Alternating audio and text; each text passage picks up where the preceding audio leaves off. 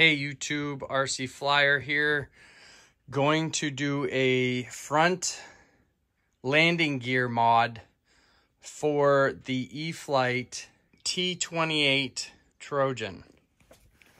The mod is going to include changing this out because it is a weak link. You can see how weak it is.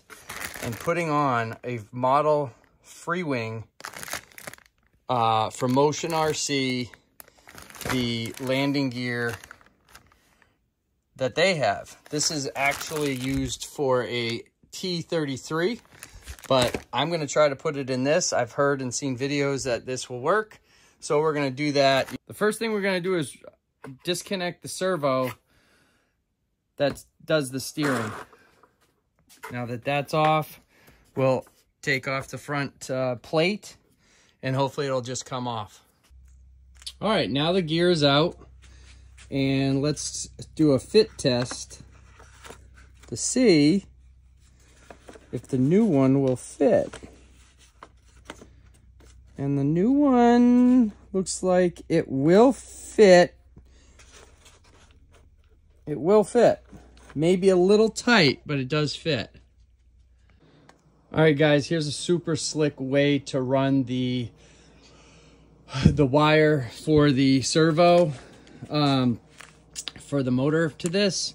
Basically used a super long zip tie, put it straight through the back, and now I can pull gently like so, and hopefully we can get this to shimmy through the small hole and out to where we need it to.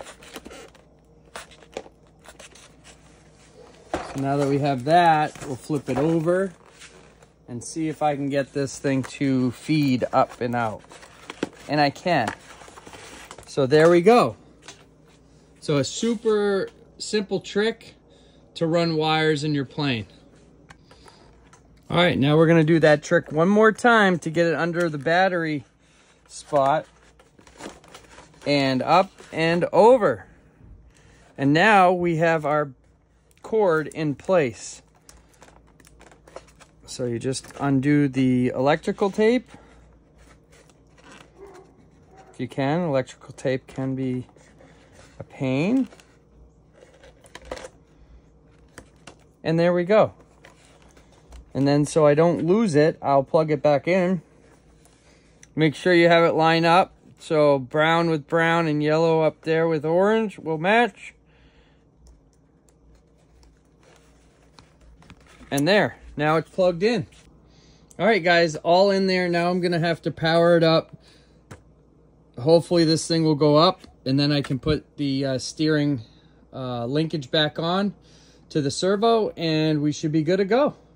All right, one of the things I forgot to mention is I had to purchase a reverse servo, so that what was happening was when I hit the gear switch, one would go in and the front would be up, and then vice versa. So this makes it so all the gears go up the same and down the same. So just an FYI if you do this mod. All right, landing gear is done. Steering works. Fits perfect. Gear down, gear up, gear down. It's got the shock by spring. And that's how you add an aftermarket front landing gear. Here's the original, and you can see how it's bent and weak. You can see much stiffer, and I shouldn't have any problems landing without the gear bending. Again, if you like what you see, please hit that like and subscribe button so you don't miss any of my content. Thanks for watching.